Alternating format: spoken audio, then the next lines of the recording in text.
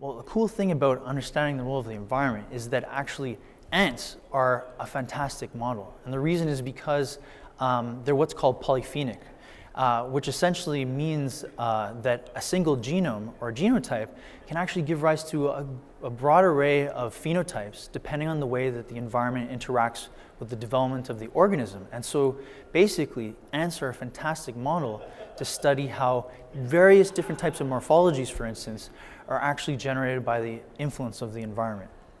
Basically, for the question that asked in terms of how do you get quantitative size variation within a worker caste. So size is extremely important in ant society. Different sizes are optimized for specific allocations of certain tasks and to divide the labor amongst individuals in the group. And what we found was that there's actually, along with that quantitative trait variation, a great deal of understanding in terms of the genetic basis, so quantitative genetic variation that explains this.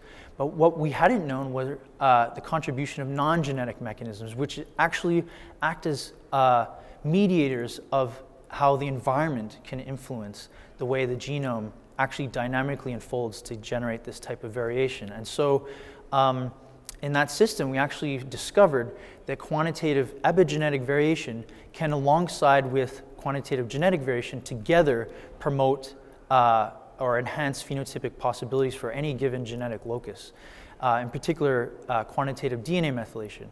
And in terms of the question of how do novel castes develop and evolve, we actually took a developmental genetic and hormonal approach and tried to understand how do completely novel castes, so for instance, a worker and a soldier that you find in a colony, they're completely different from one another. How do those develop? And most importantly, how does the role of hormones, which again are mediators of the environment, play in making those and in giving rise to their evolution? For the epigenetic work that we did, the surprise was that this mechanism, which has been known, very, very well studied by brilliant minds, to be important for the production of binary traits, whether it's cancer, no cancer, big, small, bad behavior, good behavior.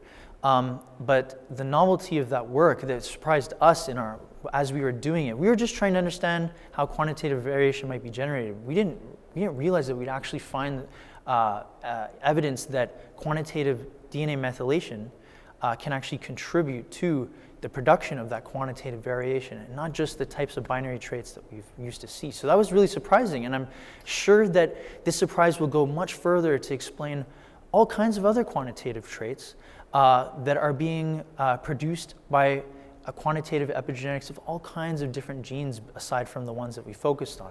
And in terms of surprises in the super soldier work, in the group Phyidole, from the get-go, everything that we were finding was counterintuitive to what we thought. I mean, there's 8 species out of 1,000 that have this novel caste, 8. And it turns out that rather than them just being this derived situation, they've actually independently evolved, and one of them is actually one of the most ancient living species of this group on this planet.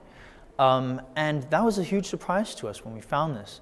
And furthermore, when we looked at how they developed, we found they developed in a similar fashion, and that we were able to induce this in species that didn't have it. All of these things unfolded as they did, but and quite serendipitously so. But it was the beauty of the work. It was a constant surprise, and we were trying to address questions about these ants, and in the end, the real surprise was that we're actually starting to get at towards fundamental insight, a biological insight for all kinds of organisms. The idea that the organism itself can be so cool. It's not just an abstract composition of parts and mechanisms, that they can be so fascinating that you can be just enamored with them. It adds a whole other trajectory of pursuit or ways to generate questions. So aside from generating questions, that holes in the literature, or doing experiments in the lab and finding something you can't explain and starting to generate new questions that way, there's the entire other way to generate questions, which is actually going out in the wild and seeing nature. In my case, it was going out and collecting ants. I mean, I got to meet some of the greatest people who knew natural history to the T, who just had such a great appreciation for all of the different dynamics of different organisms, plants and animals interacting with each other. And it gave such a beautiful context for the work that I was doing. So it wasn't just this little finite dot answering one question. I was able to build context that ranged from, you know, integrating different lab approaches and mechanistic thoughts, but also in terms of what are the importance of what I'm doing in terms of natural phenomena, in terms of life that you see out there in the wild. And so I'd say, you know, take a second to go out in the wild and be inspired by what's around you.